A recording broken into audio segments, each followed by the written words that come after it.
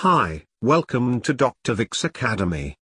Today we will be talking about the assessment of asymptomatic microscopic hematuria in adults. Microscopic hematuria is defined as the presence of 3 or more red blood cells per high-power field visible in a properly collected urine specimen. In many patients with microscopic hematuria, a specific cause or pathology is not found. In the small percentage of patients for whom an etiology is identified, causes may include urinary tract infection, benign prostatic hyperplasia, medical renal disease, urinary calculi, urethral stricture disease, and urologic malignancy. Confirmation of hematuria. The most important test in the evaluation of hematuria is a microscopic examination of the urine. 6 Approximately 10 milliliters of midstream urine should be collected and immediately centrifuged and placed on a microscopic slide. The presence of 3 or more red blood cells on a single, properly collected, non-contaminated urinalysis without evidence of infection is considered clinically significant microscopic hematuria. The use of a simple urine dipstick test for identifying microscopic hematuria has a sensitivity greater than 90%. However, there is a considerable false positive rate up to 35%, thus necessitating follow-up microscopic analysis for all positive results. Hematuria with urinary tract infections.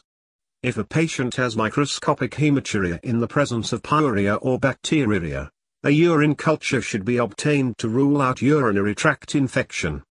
Culture-directed antibiotics should be administered, and a microscopic urinalysis should be repeated in 6 weeks to assess for resolution of the hematuria. Benign causes of hematuria. Many causes of microscopic hematuria do not require a full diagnostic workup, including vigorous exercise, infection or viral illness, menstruation, exposure to trauma, or recent urologic procedures. Initial evaluation. All patients with confirmed asymptomatic microscopic hematuria should provide a patient history and have a physical examination that includes blood pressure measurement and a laboratory assessment. A pelvic examination should be performed in women to identify urethral masses, diverticular, atrophic vaginitis, or a uterine source of bleeding.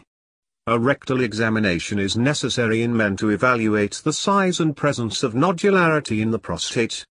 A serum creatinine level should be obtained to screen for medical renal disease and to evaluate renal function before performing a contrast-enhanced radiology test. Signs and symptoms of medical renal disease. The presence of microscopic hematuria and dysmorphic red blood cells, cellular casts, proteinuria, elevated creatinine level, or hypertension should raise suspicion for medical renal etiologies, such as glomerulonephritis. The risk of urologic malignancy increases significantly in men, persons older than 35 years, and persons with a history of smoking. Patients with risk factors for urologic malignancy should under further investigation with computed tomography, urography and cystoscopy. Imaging. Multiphasic computed tomography urography is the imaging procedure of choice in the evaluation of microscopic hematuria because of its high sensitivity of 91% to 100% and specificity of 94% to 97%. The use of computed tomography urography is precluded in pregnant women and in persons with renal insufficiency or contrast media allergies. Renal ultrasonography is less sensitive at 50% sensitivity, and 95% specificity in detecting urothelial lesions, small renal masses, and urinary calculi. The appropriate upper tract imaging method should be determined by clinical circumstances, patient preferences, and available resources. A more limited or alternative evaluation may be sufficient in some low-risk patients, particularly those younger than 35 years without other risk factors in whom the risk of malignancy is low. Evaluation of the lower urinary tract. Cystoscopy is recommended in all patients with asymptomatic microscopic hematuria who present with risk factors for malignancy, regardless of age. If appropriate workup does not reveal nephrologic or urologic disease, then annual urinalysis should be performed for at least 2 years after initial referral. If these 2 urinalyses do not show persistent hematuria, the risk of future malignancy is less than 1%. And the patient may be released from care.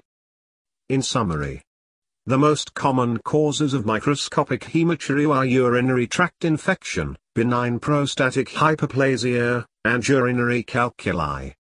However, up to 5% of patients with asymptomatic microscopic hematuria are found to have a urinary tract malignancy. Dysmorphic red blood cells, cellular casts, proteinuria, elevated creatinine levels, or hypertension in the presence of microscopic hematuria should prompt concurrent nephrologic and urologic referral. The upper urinary tract is best evaluated with multiphasic computed tomography urography, which identifies urinary calculi and renal lesions. The lower urinary tract is best evaluated with cystoscopy for benign prostatic hyperplasia and bladder masses. Audio Jungle.